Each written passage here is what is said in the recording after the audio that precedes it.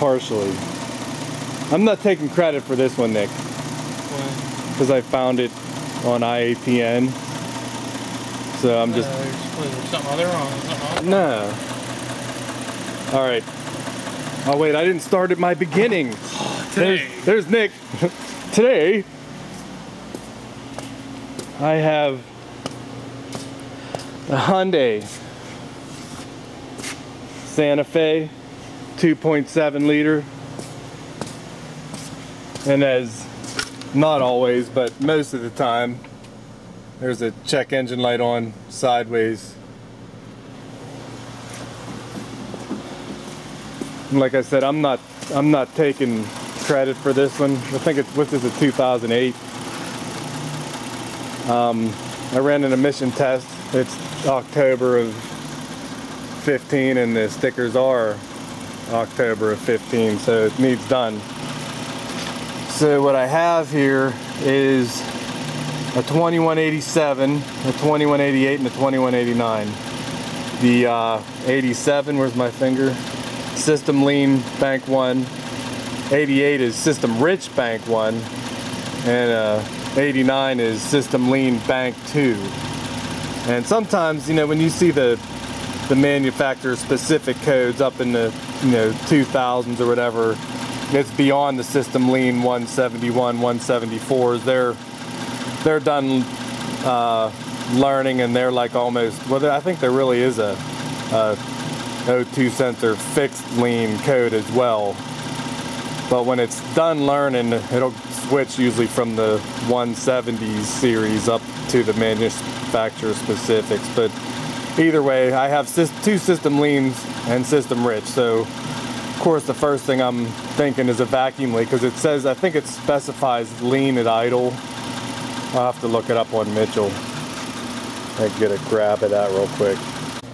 Alright, so I don't know if this screen will come up good. But the 2188 system 2 rich at idle. And then if I go back to, I don't know why I'm showing the tracks program. 21, where it is, 2188 system 2 rich, where my cursor is.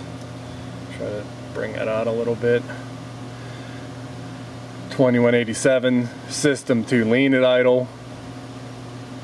And 2189 system 2 lean and idle bank 1 and 2. So like I said, you know, these are the more manufacturer specific. If you get up even higher, you have the 2195, and that's stuck lean, so it's not even switching anymore. But I still think these still have the 170s. Yeah, so you still have your basic 171. So anyway, it bypassed that, and I'm all the way up to the next level of lean, I suppose. So you know, sometimes when you see the, you know, lean at idle or stuck lean and a rich, I've seen oxygen sensors stick,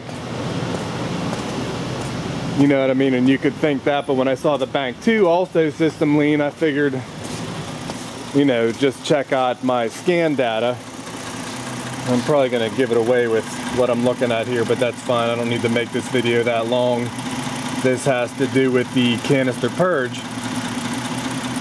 And like I said before, I'm not going to take credit for this.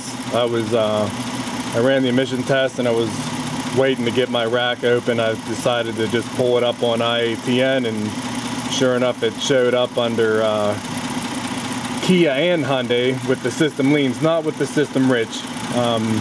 Had to do with the purge valve sticking open, which this one has. So I'll show that real quick, show the part and the repair, and this one will be done. But you can see I'm actually, there's a purge control right now, and I graphed it just so you could see, you know, the purge it's been constantly clicking. Every once in a while it quits, and when it does quit, I can, it was just easier. See, it's buried under here. I have it back probed. You can probably hear it clicking. I have my wire running there down to the actual purge valve. It's just a cylindrical. I'll pull the air boot out of the way and we'll look at it when I do it. But Okay, see it quit right there. Now I'm at 0%. You can see my long-term fuel trim, it's gonna happen real quick. I'm gonna have to catch this a couple times.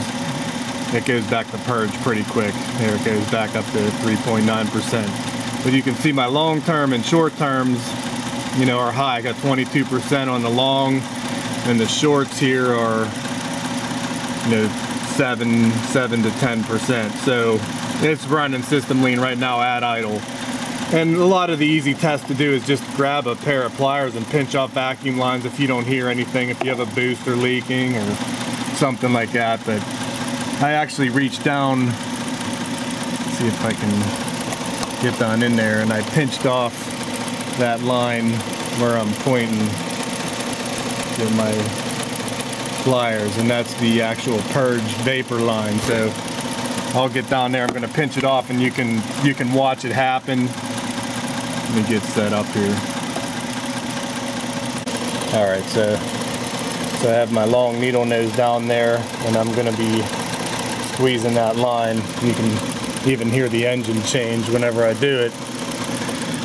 Now if you watch my fuel trims, it's still purging, and you can see I'm at, you know, my 17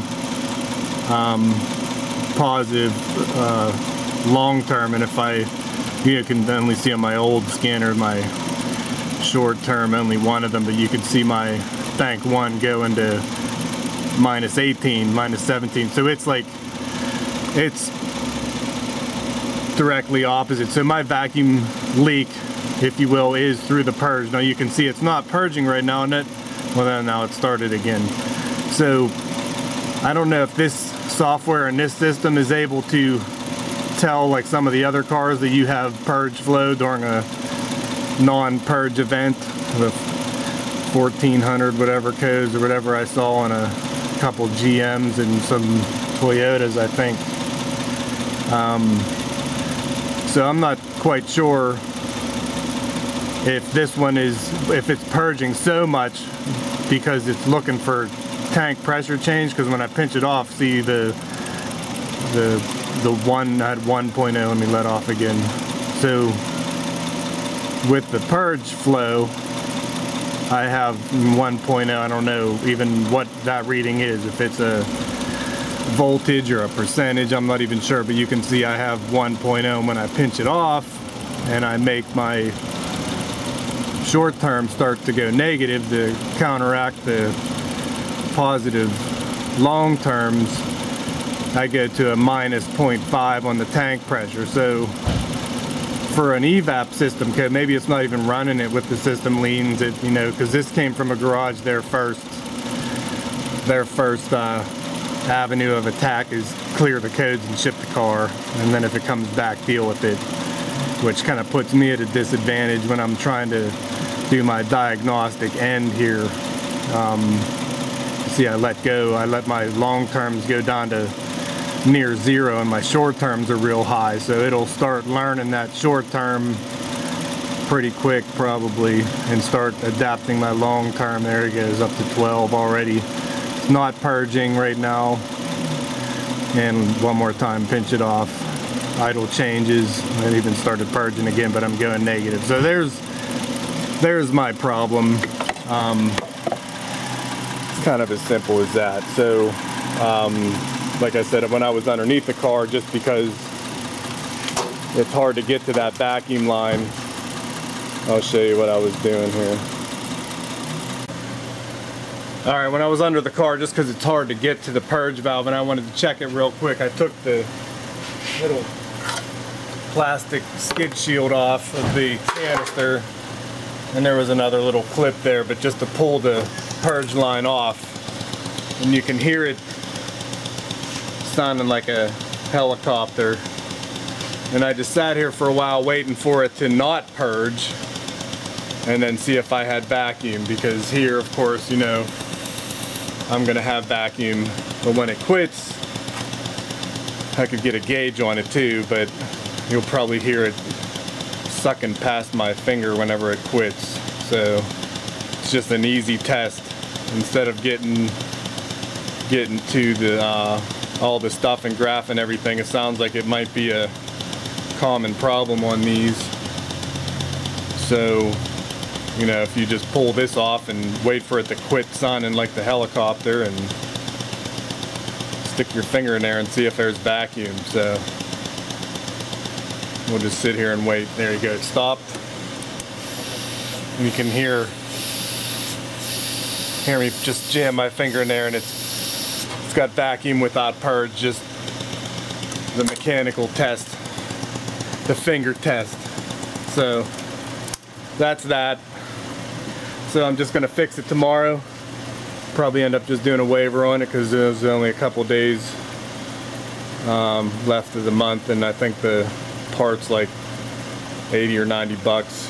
Hours diagnostic and labor. I'm way over my 150 waiver limit, so I can issue a sticker on it and give them some value for it and actually fix the car. So be back tomorrow. Alright, so anyway, real quick, my theory here, someone let me know if they have any experience with these, but the middle one, the 2788, the System Rich Bank 1 or whatever, I'm guessing that Bank 2 was not too far behind, and I'm wondering if, you know, during maybe a, you know, maybe when they filled up with gas, or, you know, during a long period of time where it didn't purge and the canister was saturated and it wasn't calling for purge control, that vacuum leak pulling, you know, actual vapors out of the canister instead of just pretty much fresh air once it gets, you know, purged of all the vapors, that it could in theory set a system rich code, intermittent. So that's my theory behind that one. I don't know, hopefully it doesn't show back up in another form.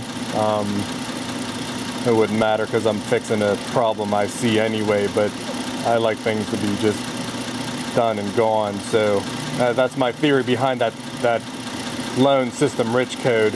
And the other one is, since they cleared the codes, you know, before I got it, is there a chance that it had a purge, you know, a purge code, you know, incorrect purge flow or something like that, or if this car even supports that. Actually, I could check that. Go back over to Mitchell. That tripod I should be using.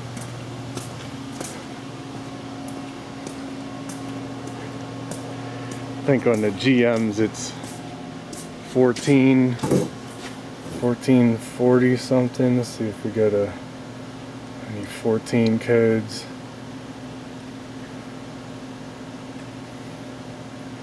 I don't see any 14 codes. It doesn't mean it's not there. And a different, I don't see any of those, so maybe it doesn't have a test for that internally. Throttle position, no. You got evap system canister clogging. I'd imagine that would be a high vacuum signal that doesn't go away whenever it opens the vent and closes the purge off. No, clogging, too rich. So it might not, I don't know. If someone knows, let me know, because I'm always interested in learning too.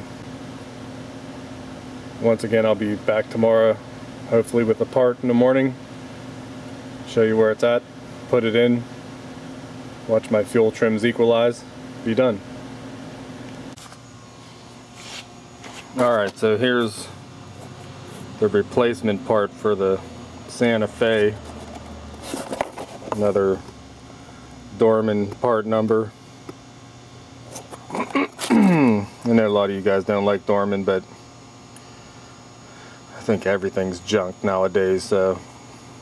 And this one failed at 70,000, so what the heck, right? I think this was 70 bucks. Made in China. But that's the purge valve, so if I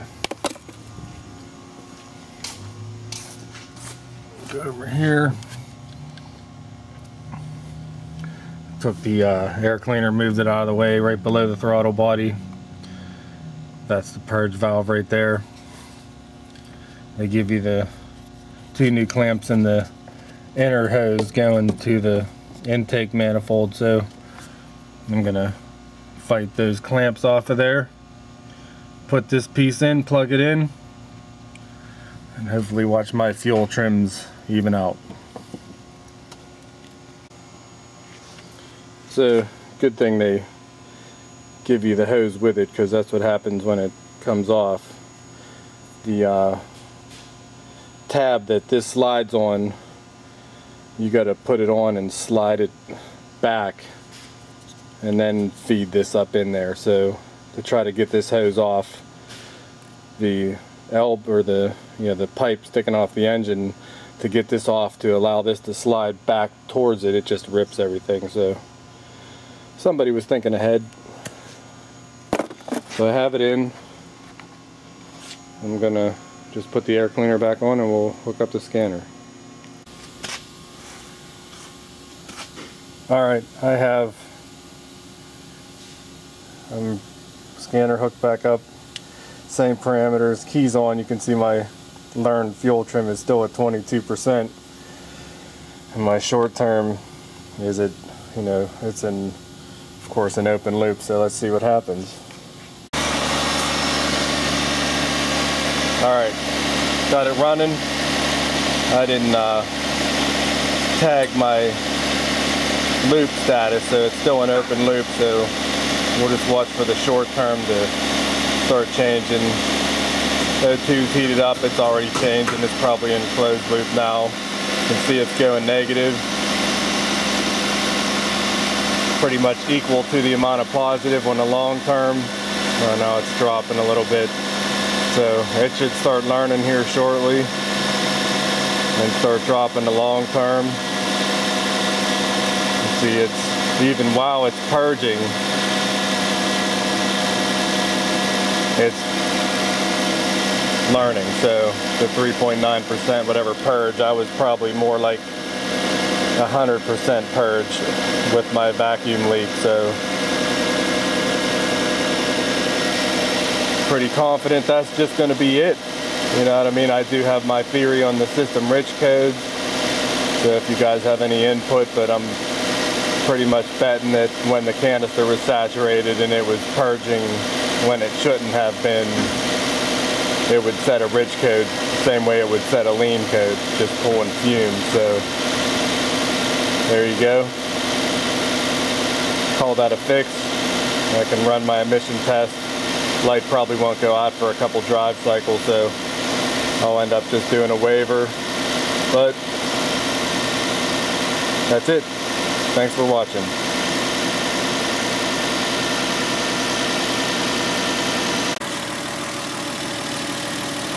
There you go. After about 5 minutes of running, it already brought me down to, that brought me to -6. Cue the compressor. So we'll call this one fixed.